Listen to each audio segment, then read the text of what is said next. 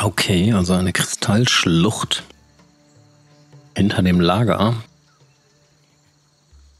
Okay, wir holen das Ding. Ich werde das Ding unbemerkt da rausholen. Okay, dieser Gno dir vertrauen, Homie. Du nicht töten, Kobolde oder Schamanengeist. Gehen leise rein, klauen Dingi und kommen leise wieder raus. Verstanden. Gut, Trophäe des Ostens. So machen wir das.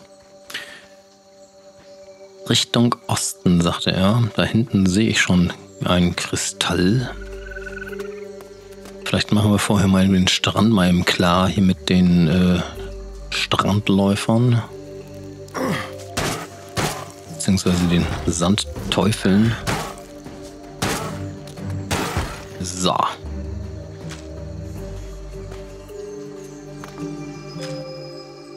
Gut.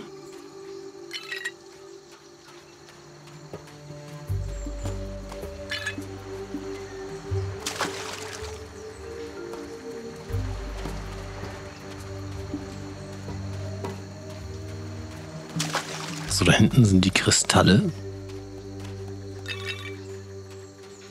Was sagte er irgendwie da durch, ne? Und hinter der Schlucht dann da irgendwie dann da.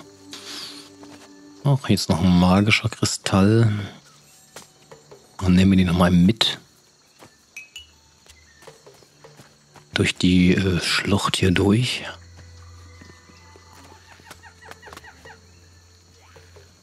So, jetzt müssen wir einmal aufpassen. Oh, jetzt sind wir auch schon ganz schön nah dran, ne?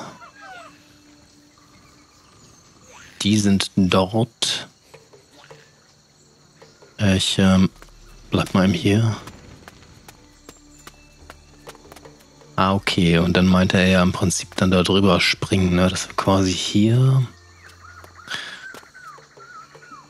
Das Item scheint auch dort auf dem Tisch zu liegen.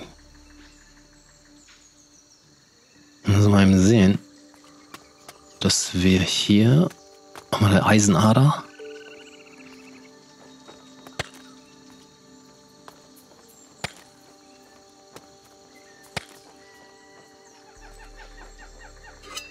Also da haben wir 8 mal Erz und ich speichere mal eben ab. Dass wir uns hier mal eben darüber begeben.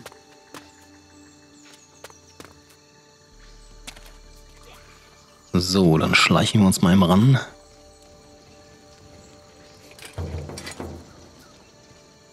Quest Erfolg, Trophäe des Ostens und Abmarsch.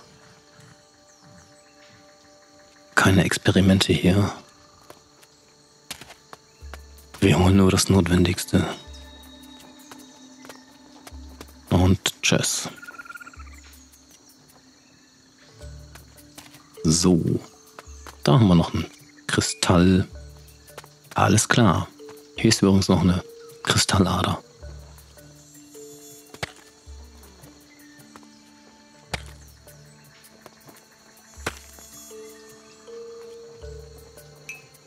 So, 8 mal Kristall.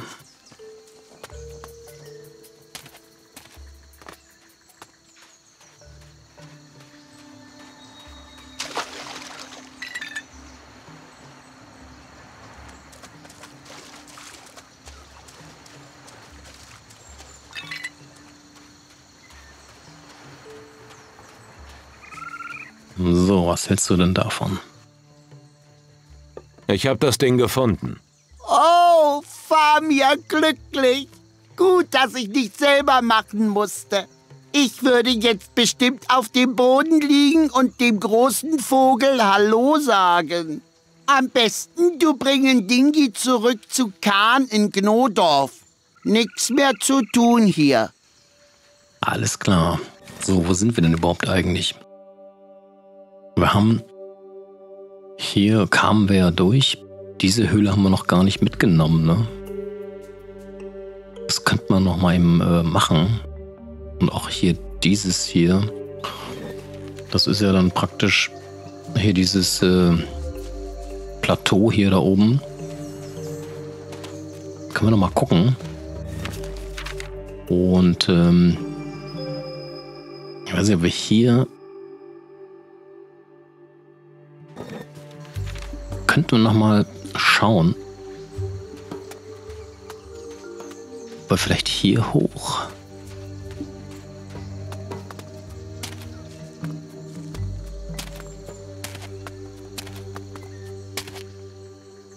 Na. Nee, da kann er nicht. Die Höhle, die würde mich ja schon nochmal interessieren.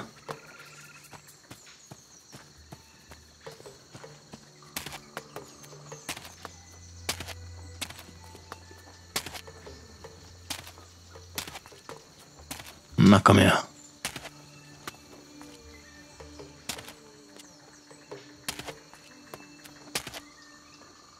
Wieso können wir dann jetzt da nicht mehr hochspringen? Also, weil wir hier lang müssen, ne? Genau. So.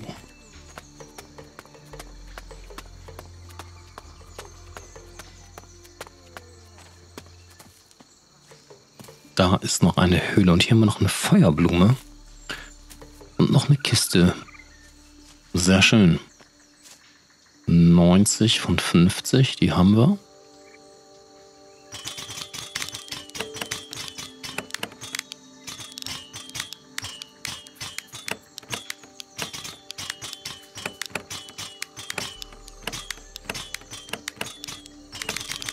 So. Ein Rapier. Fusel, Schnaps des Alchemisten und 5-mal Blutwurzel.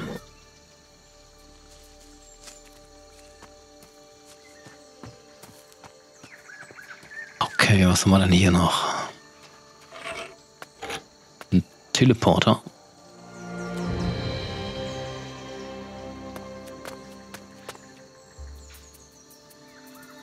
Na, okay.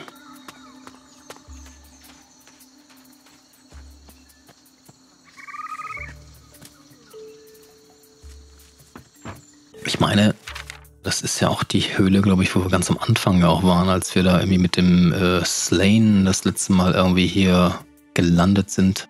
Oder hat sich das ein bisschen verändert? Ich weiß es gar nicht mehr genau. Naja. Weil das hier so eine verschüttete Geschichte ist. Ne? So, oder haben wir hier die Truhe? Die haben wir. Verschwenden wir mal wieder.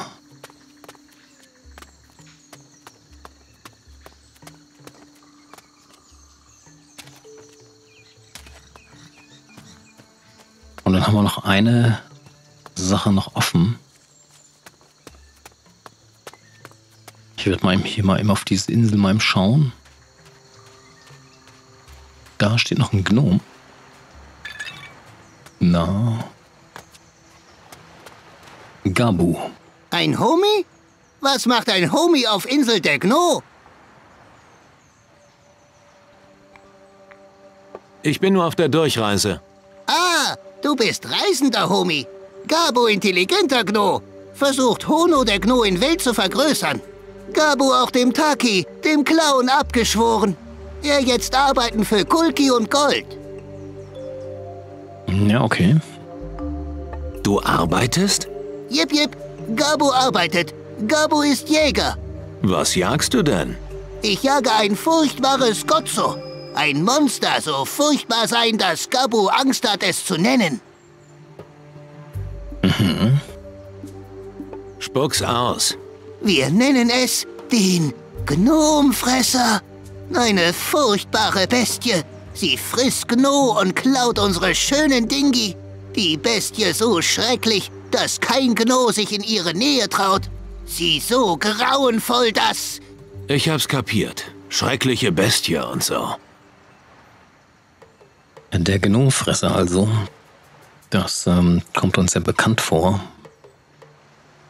Ich helfe dir, die Bestie zu töten. Homie würde das tun? Homie ist ein guter Kumpo. Dieser Gno weiß genau, wo das Gotzo sich versteckt. Du sagst mir Bescheid, wenn ich dich bringen soll? Mach ich. Na gut, dann schauen wir uns das mal an. Lass uns gehen. Bevor wir gehen, sollte ich Homie warnen. Dieses Gotzo ist Stoff, aus dem Legenden gebraut werden. Nimm es nicht auf die leichte Schulter. Folge mir, ich bringe dich zu ihm.